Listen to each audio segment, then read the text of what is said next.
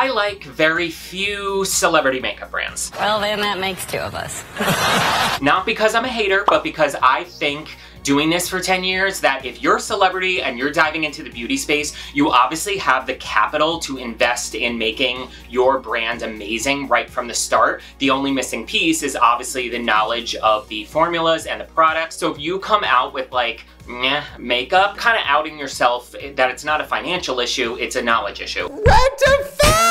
So obviously by the title of today's video, you know we are doing a full face of Rare Beauty by Selena Gomez. Rare Beauty is a celebrity makeup brand that I thoroughly enjoy. I have tried like 1 or 2 products for a long time now, and I've loved everything I've gotten. I really wanted to do a full face of Rare Beauty so you know what is hot, what is not. I'm also going to be doing a daytime look on the eyes and showing you how to transition it into a nighttime look. But before we dive in, make sure to subscribe to the channel and give this video a big thumbs up. It really helps me. But I'm so excited, guys. Let's dive in and do a full face of Rare Beauty. Alright, so as always, I went ahead and filled my brows and primed the lids with a little concealer. I don't have the Rare Beauty brow pencil. I can't bring myself to buy any brow pencil over $20 because I have 50 million drugstore brow pencils that are incredible. I use the Morphe Definer brow pencil in Latte, and this is like incredible, and it's like $6, so I'm not gonna do that. And then as far as concealer, no shade really worked for me, so I just couldn't find a concealer that matched me. So unfortunately, we're not gonna be reviewing the concealer, but normally I set my concealer with a little bit of powder, which we're not going to do that today because I'm using the Rare Beauty liquid eyeshadows. This is what the packaging looks like. I love that all of her round packaging is flat so it can sit on a table without rolling off. I think that's really smart and has really good consideration for the consumer that you don't want your stuff rolling all over. For the daytime and nighttime look as well, I thought what better inspiration to pull from than Selena Gomez herself. So for the daytime look, my inspiration, I'll throw the picture up right here. Selena looks gorgeous as always, literally stunning. I'm so obsessed with her. If you're not watching Only Murders in the Building, I don't know what you're doing. It's absolutely phenomenal and she should have got an Emmy nomination. But the first color we're going in with is Nearly Rose. This is what we're gonna use in the crease and outer corner. Let's do a little in the inner crease like that. And I'm gonna take a fluffy blending brush and start buffing this into the crease. I don't set my lids with any powder when I'm using liquid eyeshadow because I want this to go right over that wet concealer so it blends easier and it's not blending on top of powder. Okay, wow, that blended out on the eyes like an absolute dream. You have tons of playtime to blend these. They don't dry down too quick. The edges feather out awesome. Like some liquid eyeshadows are really hard to work with, but this is gorgeous. Now I'm gonna deepen things up a little bit with the shade Nearly Apricot. The first one we did in the crease all over the lid, and now this one we're just gonna leave a little lower on the lid more to deepen things up. I'm curious how these are gonna blend on top of each other, like how they layer. Now let's go ahead and press that onto the lid first. Circular motions in the crease to buff out the edges of that Nearly Apricot shade. Okay, that blended out gorgeous on top of the other one and super up close. There is no creasing, even on the insides. This really dries down to a gorgeous, not total powder finish, but definitely cream to powder, but no creasing, blended on top of each other, absolutely stunning. And we're gonna leave the eyes like this for the day look because this really is all the shadow she has on. And now we're gonna go in with the Rare Beauty eyeliner. I am super excited to try this. One of the reasons when I open this that I love this is it's actually a brush tip. It's not a felt tip, and that's my favorite when it comes to eyeliner. We're not gonna do a super big wing, and I can't believe I'm doing this on camera because eyeliner is petrifying, but we gotta see how this is.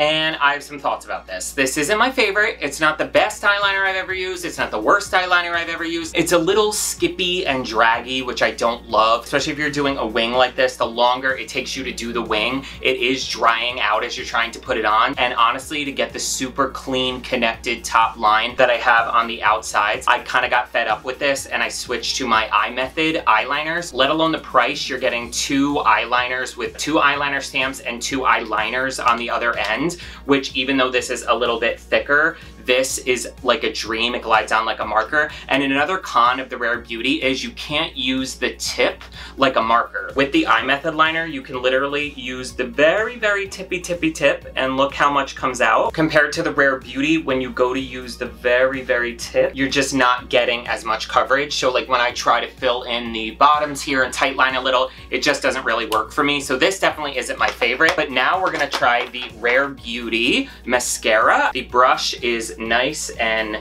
fat, which I like because my lashes are so underwhelming. I need something to hike them up. Okay, let's do one eye to compare.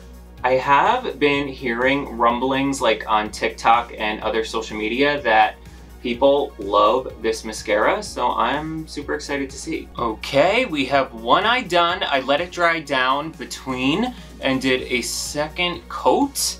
So one eye has it and one eye does not. What do you guys think? This is why I don't review mascaras, because I have the most underwhelming lashes, but I will say I'm digging this. This mascara, I would say, gives you a lot of volume, curl, and lift. This does not separate. This is not a good separating mascara. My lashes look very full, and it added a lot of almost like fibery fullness, and they really like looking dead on. The fact that I can even see a little bit of my lashes above my eyeliner is kind of a big deal for me. This is pretty lit. I'm going to pop on some lashes and we will be ready to start the complexion. All right, lashes are on and the daytime eye look is done, and now it is time to prime the skin. We are going in with the Pore Diffusing Primer. This is the first Rare Beauty product I ever bought, and I fell in love with this beyond belief because I really think this is one of the only primers that not only is pore diffusing, but is also super hydrating and keeps the oil at bay in your T-zone from coming through the makeup throughout the day.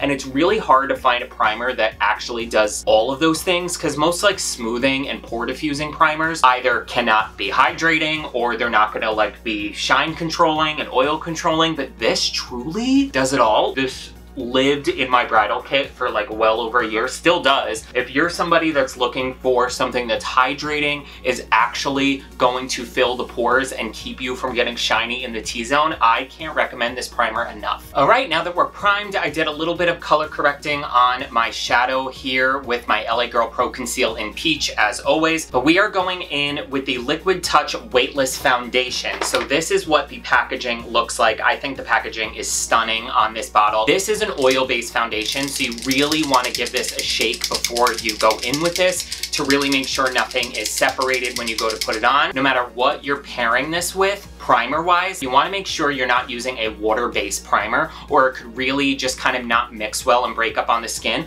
But I think it's really interesting that this claims to be a medium coverage for normal to combination, because I think this is actually stunning on dry skin. I have to admit, I cheated when I bought this a couple days ago and started using it immediately because I was excited. And I'm not kidding when I tell you here, that much will literally do the entire half of my face. I don't know where this has been my entire life, but this foundation to me is so weightless. It really is marketed as a serum foundation with a serum-like feel, and I could not agree with that more, because I just think this looks like a second skin. It is so beautiful, blends out effortless. Look at this. Like, I'm using the Real Techniques brush. This is the Expert Face Brush. I also recommend don't use a beauty blender with this, especially because you would wet your beauty blender with water, and the water is not going to mix well with the oil. I think a brush or your fingers would be perfect for this foundation. I think this would not only be stunning for people with combination and normal skin types, but also mature and dry skin. Look how stunning this looks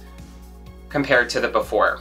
It's just such a beautiful foundation. I've even been using this every day for like my guy makeup when I just want to throw something on that looks like I have nothing on. This has blown me away. Now for bronzing, we are going in with the Rare Beauty Bronzing Stick. I got mine in the shade Happy Soul, and I just kind of want to go right in with it on the face to see how it blends, but we're just gonna do a little bit just like that, because normally I would dip into the product. I would either like swipe it like this or go in with a beauty sponge, but as I said, this is a oil-based foundation, so you don't want to use a wet beauty sponge. But I want to know if this is going to blend well without dipping into the product and just swiping it right on the face. Okay, that blended like a dream. I will say this color, I don't know if this is if it's pulling red for me. I like it so far. No, I don't think it's really pulling that red. I'm super impressed with how this is blending, putting it right on the skin. Normally when I put products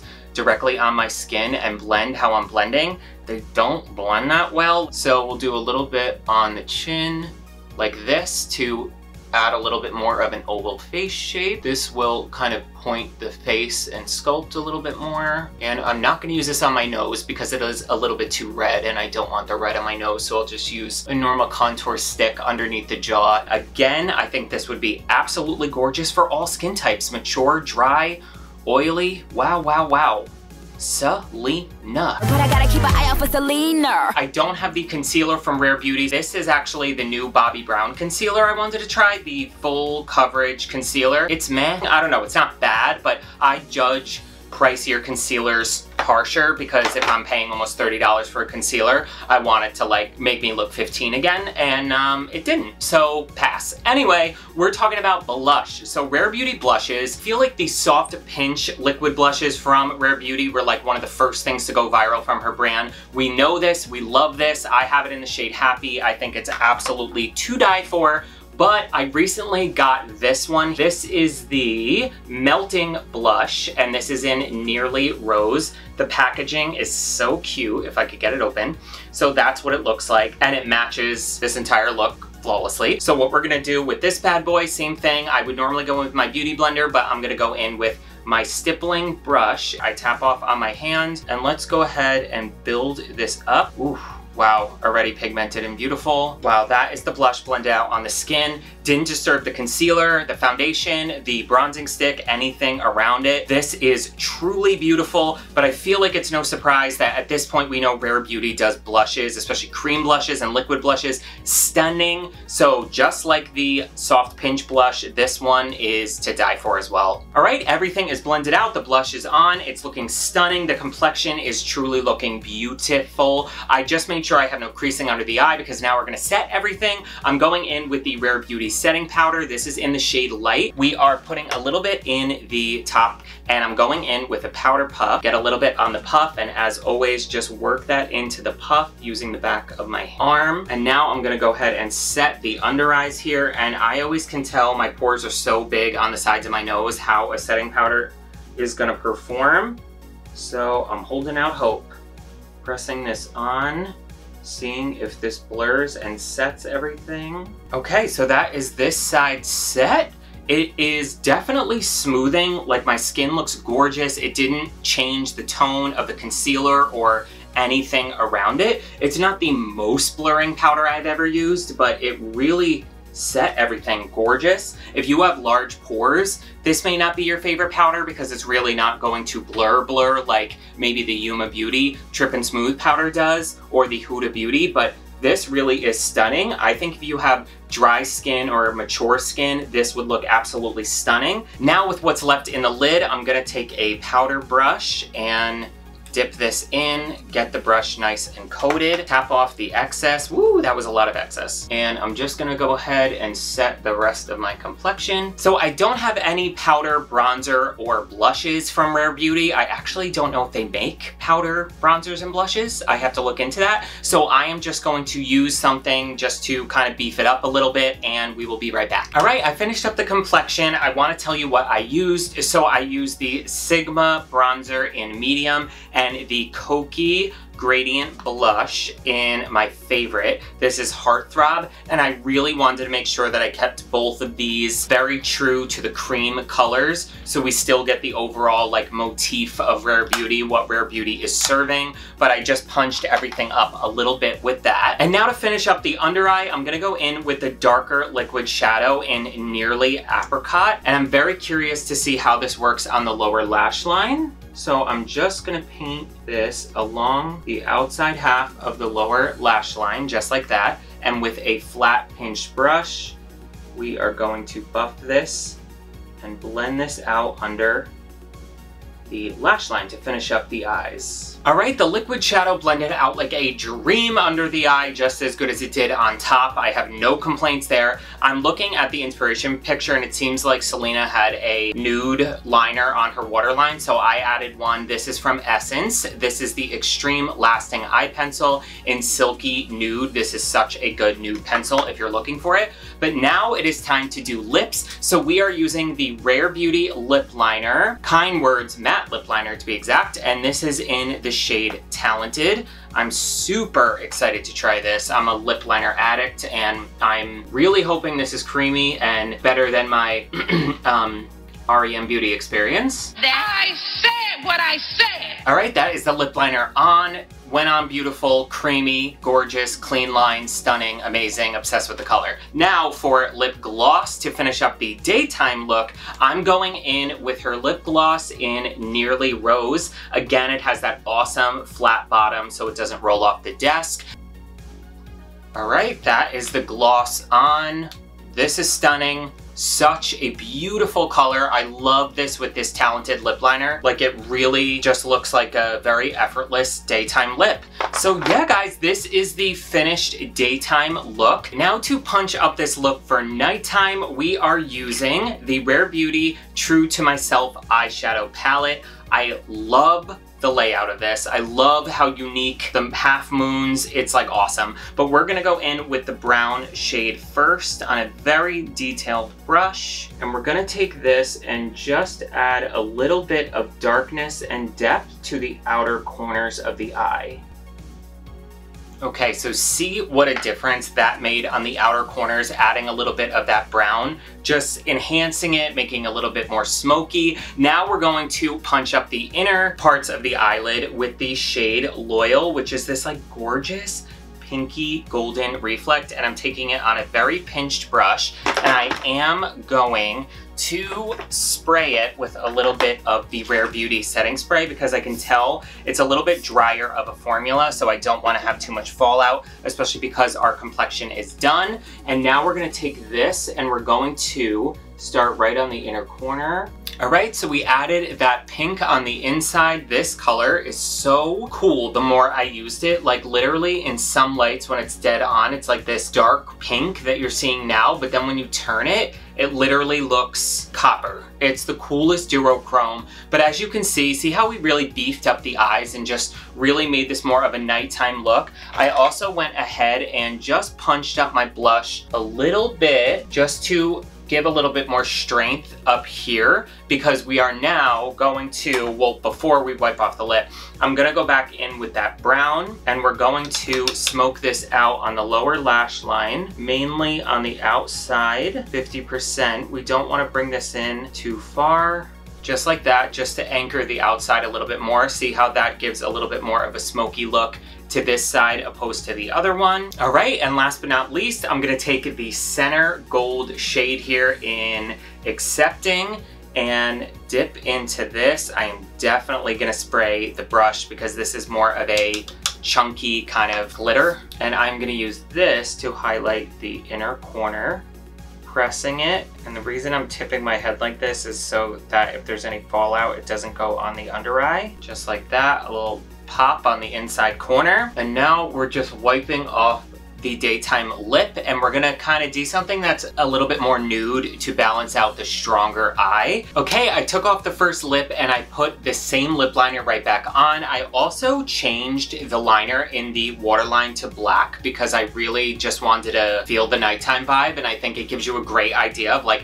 how you can amp something up so easily, changing it from day to night. But now we're gonna go in with the Rare Beauty lipstick in the shade Talented, which matches the lip liner we're using.